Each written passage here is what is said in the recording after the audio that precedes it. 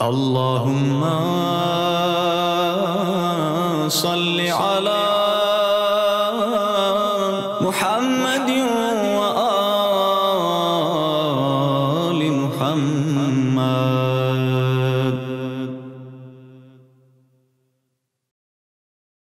بسم الله الرحمن الرحيم. أعوذ بالله من الشيطان الرجيم. بسم الله الرحمن الرحيم. الحمد لله رب العالمين والصلاة والسلام على أشرف الأنبياء والمرسلين سيدنا ومولانا أبي القاسم محمد وعلى آله الطيبين الطاهرين المعصومين سيما بقية الله الأعظم روحي وأرواح العالمين له الفداء. رب اشرح لي صدري ويسر لي أمري واحلل عقدة من لساني يفقهوا قولي. The day of judgment or the day of reckoning, that's when Allah is going to judge and reckon the actions of everyone who's going to appear on the day of judgment, which is everyone and all of us and all of mankind.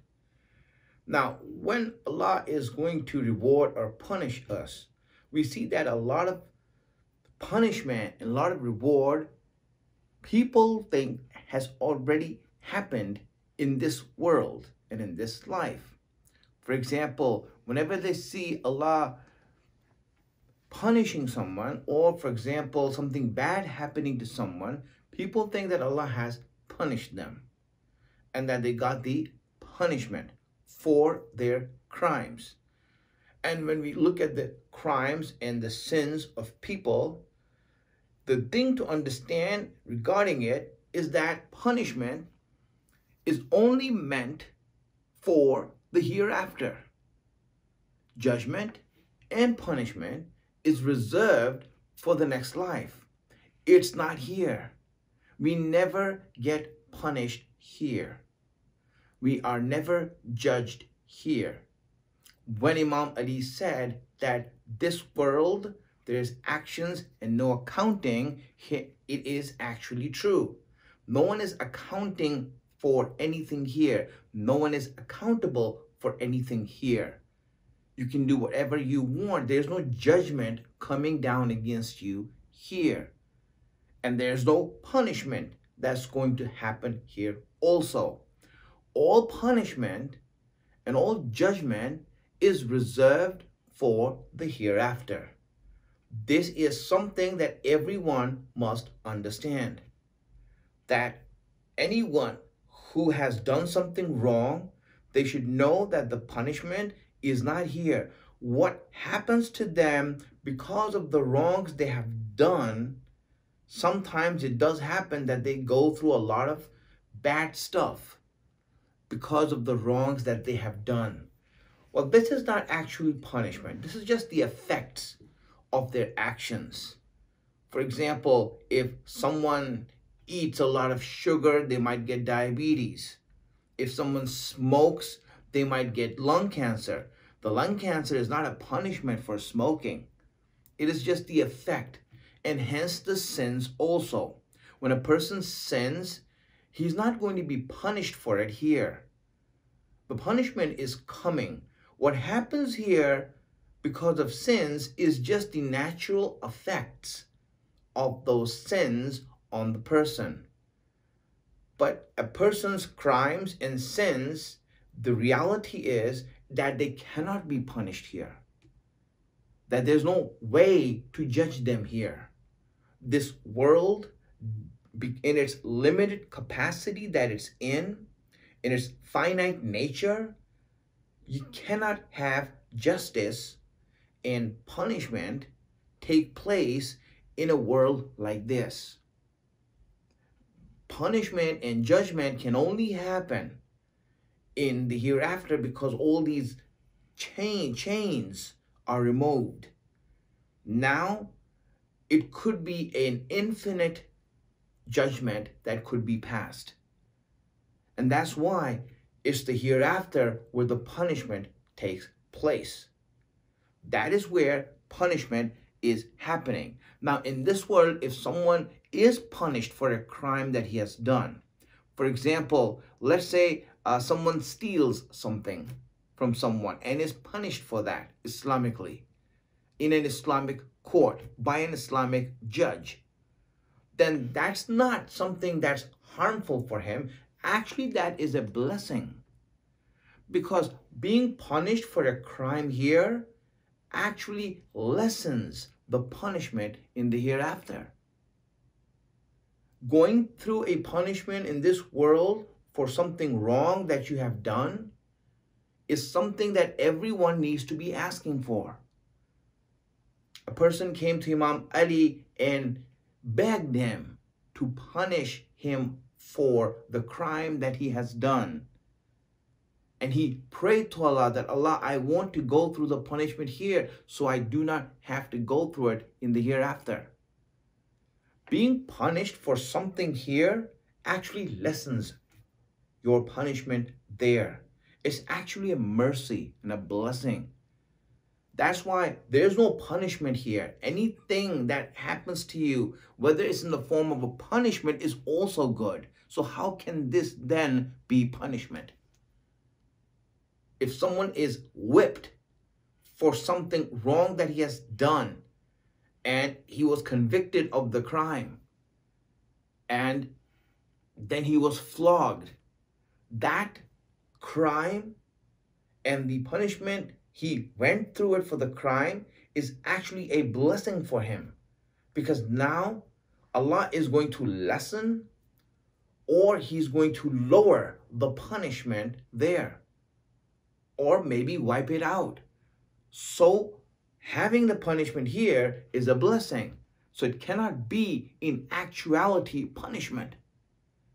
Adab, chastisement, punishment cannot be here. It is impossible for punishment to happen here, because anything that happens here that goes against you or hurts you is actually helping you. So you see, that's why punishment is only meant for the hereafter, and judgment is only meant for the hereafter. Because when a person does something wrong, yes, it goes against his very nature. A sin and a crime, whether we do it or someone else does it, is something that goes against our very nature. Because our nature has been made on the nature of God, of divine nature. Fitrat Allah lati fatara nasa alayha. Surah Rum, ayat number 30. In this ayat, Allah is saying that that it's Allah's nature that He has made man on in terms of good and evil, good and wrong. In terms of when Allah abhors something, Allah also put that in our nature to abhor that. When Allah likes something, then He also put it in our nature to like that. So we like justice and we dislike injustice naturally. It is inherent in us to not like something wrong happening. When injustice happens, we do not like it. It is abhorrent to us. We do not feel right when we see it. That's the reason when a person sees a crime, it goes against his very nature and it is harmful for him. That's why Allah has kept sins of people private and away from the eyes of others. Because the more sins we see, the more we hurt our soul. Nowadays, we call it desensitizing. But it's more than that. It just wears us away. It really harms our soul. It hurts it and injures it. That's why keeping silent on sin, keeping silent on crime, when we see a crime and injustice and not speaking about it, is wrong, not because it's an Islamic law, but it goes against our nature. We have to say something about it in order for us to feel good, in order for our soul to be healthy, If we don't speak out against crime and oppression and injustice that is happening, and when we see it, then this is something that goes against our very nature, and it is detrimental to our spiritual health. That's why anything where Allah says speak out against wrong, stand up against oppression, is not because Allah wants us to do some obligation. It is because it is in our nature that when we see wrong, that we speak out or do something against it or stand up against it. And if we don't, it is detrimental to our spiritual health, to our spirit, and we start dying inside. Silence kills, and it kills our soul and takes away the ability then to know right from wrong.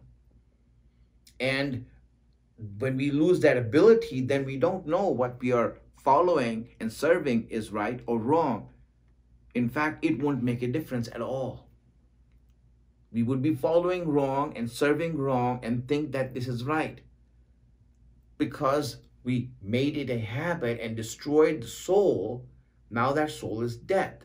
That's why when something wrong is done, to go out and to fight it and to bring it to justice is life for our soul. Allah, there's an ayat in the Quran where Allah says, "Lakum fil qisas hayatun, ya ulul albab." Surah Baqarah, 2nd chapter, ayat number 179. He says, for you in revenge, in exacting revenge, according to the law, not that you take law in your own hands, but exacting revenge according to the law, there's life in this for you. What life is there? That life is in your own soul, that something wrong has been done and you have done something to undo that, to fight against that, to stand up against that. This is life for you. Because when you let go of it, there is a slow death that is happening to your soul. And this is why Allah says, stand up against wrong. When we see something wrong, you stand up against it. Why? Because that is what the soul and the spirit requires of us. And if we don't do it, it is detrimental to us. The rules of, for example, jihad, amr bil ma'ruf, nahy anil munkar, even tawalla, tabarra, all of them are based on the fact, not because they're just rules Allah made up for us. No, because this is exactly what our nature and our fitrat requires for health. Our natural health and our spiritual health, the health of our ruh, depends on this. That when something wrong is happening to the extent that we have to go and fight it, it's called jihad. And hence, that is only in the hands of the Imam. If the Imam says it's time for jihad, it's wajib to go out. Why? Because if let go, if we do not respond to it, there is spiritual death and demise of our soul. That's going to happen, and the society is going to die. Spiritually, consciously, our conscience is going to die slowly. And then you see that we will not even stand up against the more apparent and clear wrongs that are being done. This is why this life, Amr bil Ma'ruf Nahy anil Munkar, with its own laws and rules that it has, a person stands up and we do that. Why? Because of the fact that there's life for the society, life for us as individuals. And also, for example, let's say we aren't able to do something. We are not able to stop the injustice from happening. Then do tabarra. Make yourself free of that. Curse those who do wrong. Curse the unjust. Curse the wrongdoers. Doing this curse is life for us. Because if we don't do it, then our soul gets habituated to wrong and it is slowly going to die away. And that's why when we look at, for example, actual punishment and actual judgment, that's going to happen in the hereafter. But here, our job is not to do complete justice. Even though Allah says that He has sent the prophets to establish justice amongst people. But this is more of a social justice, not the actual justice. It cannot be established here. Actual justice cannot happen here. Here, justice is apparently.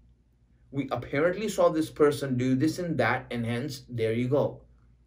If a person has done wrong, but there's no proof that he has done wrong, then we cannot punish him in the Islamic law. You can't just accuse someone and that's it. There has to be proof. There has to be witnesses. And if you don't have witnesses, that person is free to go. It happened with Imam Ali also. It happened with Imam Ali. And Imam Ali didn't have witnesses. And the person who took him to court won the case. He won the case because Imam Ali didn't have witnesses.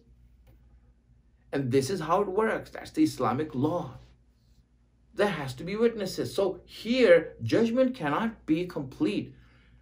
In the hereafter, it's complete. Why? Because when a person does something wrong, when a person does something bad, then everything and every nuance and every sort of guidance that Allah is giving him is taken into account.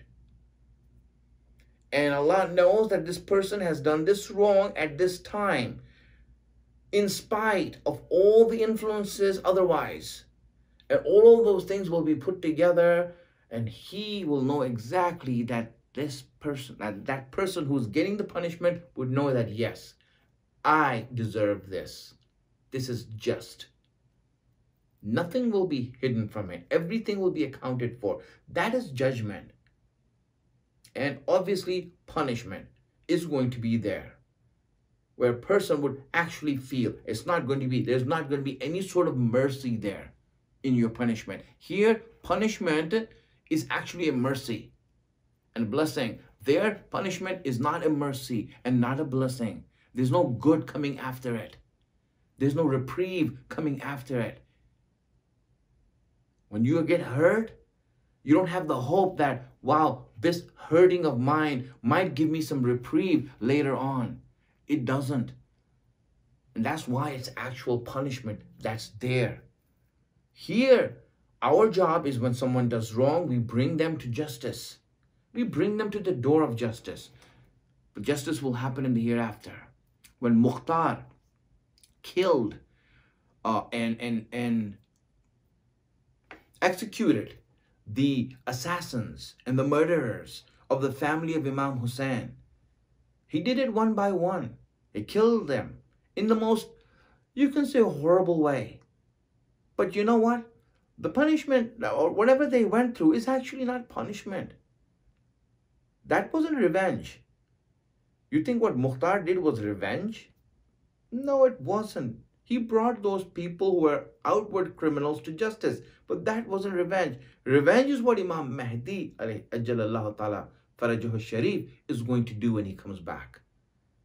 He is going to exact revenge. And that will be exact revenge.